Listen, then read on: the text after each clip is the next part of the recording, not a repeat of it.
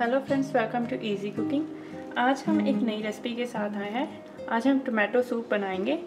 Tomato soup बहुत ही healthy होता है। इसके लिए मैंने 3 मीडियम साइज़ टोमेटो, जिनको कि मैंने रफली चॉप कर लिया है। थोड़ा सा मैंने बारीक कटा हुआ अदरक लिया है और 1 कैरेट जिसको मैंने काट लिया है। थोड़ा सा मैंने बटर लिया है। आप इसकी जगह पर घी भी यूज़ कर सकते हैं या फिर कुकिंग ऑयल भी यूज़ कर सकते हैं। ब्लैक पेपर और सॉल्ट हम टेस्ट के अकॉर्डिंग डालेंगे। अब हम टोमेटो सूप बनाना शुरू करते हैं। मैंने गैस को मीडियम से हाई हीट पर ऑन कर दिया है और हम टोमेटो सूप कुकर में बनाने जा रहे हैं। इसके लिए मैं पहले बटर ऐड कर देती हूँ कुकर में और इसको हम मेल्ट कर लेते हैं। बटर मेल्ट हो गया और हम इसमें मैं चॉप किया हुआ अदरक, कैरेट और साथ में कटे हुए टमाटो ऐड कर देती हूँ और इसको अच्छी तरह से मिक्स कर लेते हैं।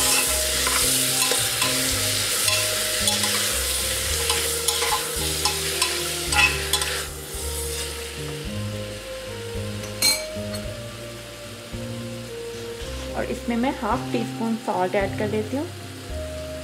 और इसमें हम बाद में भी सॉल्ट यूज़ करेंगे, इसलिए मैंने पहले थोड़ा सॉल्ट डाला है। आप अपने टेस्ट के अकॉर्डिंग सॉल्ट ऐड कर सकते हैं। और इसमें 1 गिलास पानी ऐड कर देते हैं और इसको अच्छी तरह से कुकर में पका ले। मैं इसको कुकर में पका रही हूँ। आप इसको खुले बर्तन में भी पका सकते हैं। खुले बर्तन में थोड़ा टाइम ज़्यादा लगता है, कुकर में ये जल्दी पक जाएंगे, इसलिए मैं अब कुकर को बंद कर देती हूँ।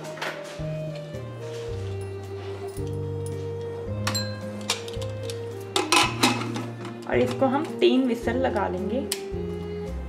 3 विसल हो गई हैं। अब मैंने हीट को बंद कर दिया है और अब हम स्टीम निकलने का वेट करेंगे। उसके बाद हम कुकर को खोलेंगे। कुकर से स्टीम पूरी तरह से निकल चुकी है। अब हम कुकर को खोलते हैं।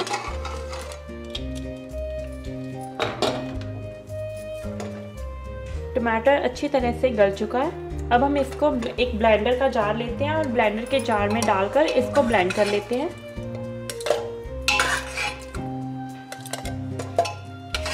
अब हमने जार में डाल दिया और इसको बंद करके इसको हम ब्लेंड कर लेते हैं।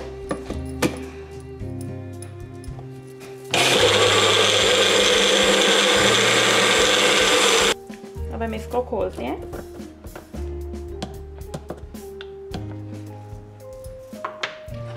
और अब हमने एक छाननी लिया है और एक पैन लिया है।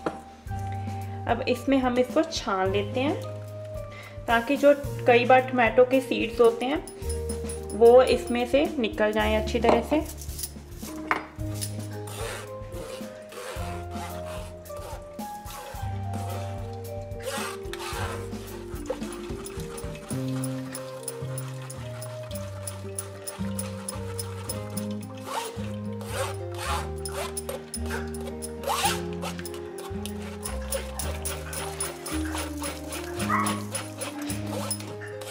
इसको हम अच्छी तरह से प्रेस कर लेंगे ताकि जो नीचे पल्प है वो भी निकल जाए।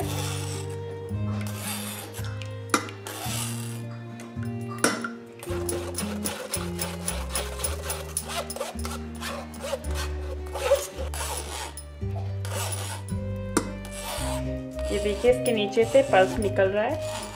इसको हम भी निकाल लेते हैं।